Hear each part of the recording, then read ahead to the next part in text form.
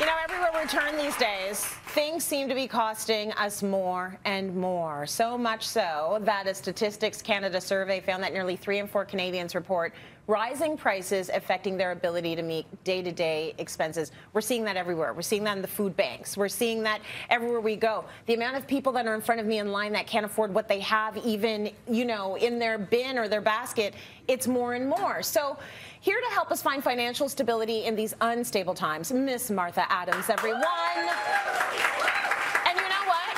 You touch your heart, and I'm glad you did, because this is one of those situations where we have to have so much empathy, because people have this thing when it comes to money, and I'm included in that. Like, we fear it. It's like, you know, we feel sort of like it's a scary place, so we need to alleviate some of that.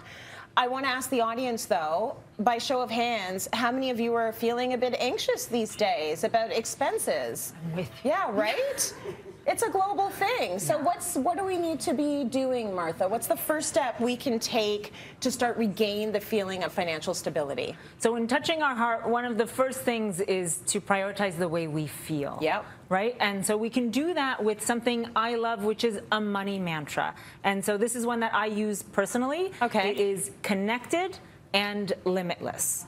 Right? And so especially when things are feeling so out of control. So now we can start to put that mantra into action, right? And so let's start to connect with our financial flow by looking at our accounts and seeing the money in and out. And whether you're tracking that on an app or a spreadsheet, you're able to reassess and reevaluate your purchase decisions and perhaps some regular monthly expenses that you can even renegotiate, for example, your cell phone, right? Okay. So as you are reevaluating, consider putting some funds towards what I like to call your financial independence fund, otherwise known as an emergency fund. But financial independence, I like that so much more. I like that too. And when you say connected and limitless, the limitless makes sense to me because we're talking about an abundance mindset. Yes. What does connected mean? So connected means knowing what your numbers are, and then being able to make the best decisions for you based on that financial flow. Right. Isn't it interesting that everything hard that we need to do in life, we first have to get real with what the situation is? Yes. And that's the part I don't want to do. And so the space that you do. Look at what I spent money on. Gross. And there's like 5 billion Starbucks charges. It's like, maybe I should drink less coffee, or maybe I can make my coffee at home. But it's like, I don't want to deal with the real truth of that. But that's what you have to start by doing, right? Yeah, and now you can enjoy the Starbucks because perhaps you are prioritizing Starbucks versus something else. Yes, so I'll bring my lunch till the cows come home, but let me have my coffee. I agree. So what can a financial independence fund help you with, and how much should we have set aside for it? What should we be sort of gearing towards? Yeah, so it helps you feel financially anchored and in control when those life situations come up that have a price tag associated with it, right? It also helps reduce or completely eliminate that, you know, heavy feeling of debt that we often have, right, with those. As for how much to have set aside, I like to recommend 3 to 6 months of your living expenses. Yep. But even with that in mind,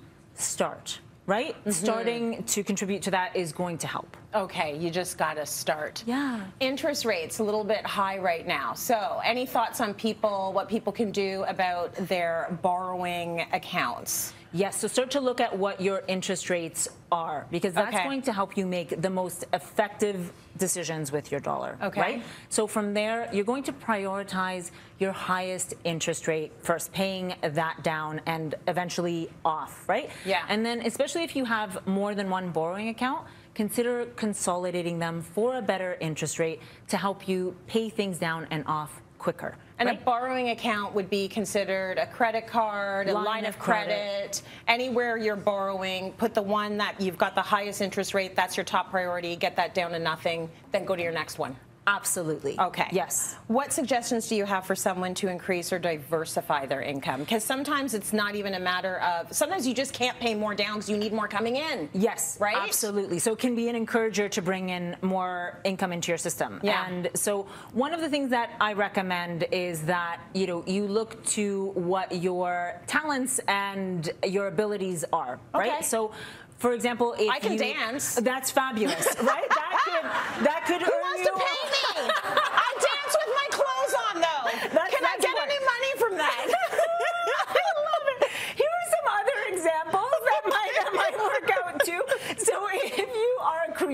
right? You're a graphic designer or writer. You can consider freelancing. If you have additional space in your home, you can consider bringing on a tenant or listing it on Airbnb, right? Yes. And if you want full flexibility with your schedule and you have a car, you can consider Uber or Lyft, right? Yes. When we're talking on bringing in extra income, taking on extra work, there are some other important considerations. Right? Okay. First of all, your mental health and well-being, right?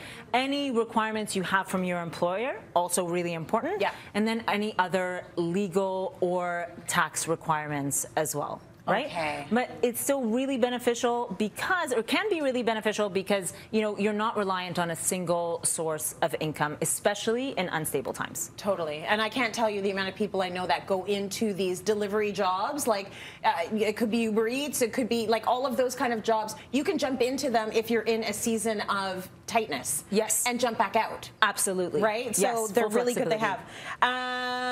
Okay, let's say that things start to go well. We followed your advice. It's all good. How can someone start investing some of the additional income that's coming in? Yes, so I love that because now here they are feeling financially stable and starting to invest. Yeah. So there are a lot of options available for you there, whether you are, you know, wanting to and feeling comfortable doing that on your own in a self-directed brokerage account, or you want to work with a financial advisor who's going to help you, you know, with your investment goals. One of my other recommendations is working with a certified financial planner because in a lot of ways they can help you with your financial goals beyond solely investments. In a lot of ways, they act like a general practitioner for your financial well-being and your financial goals, referring to other specialists where appropriate. Well, thank you for putting our minds at ease there, Martha. Let's go to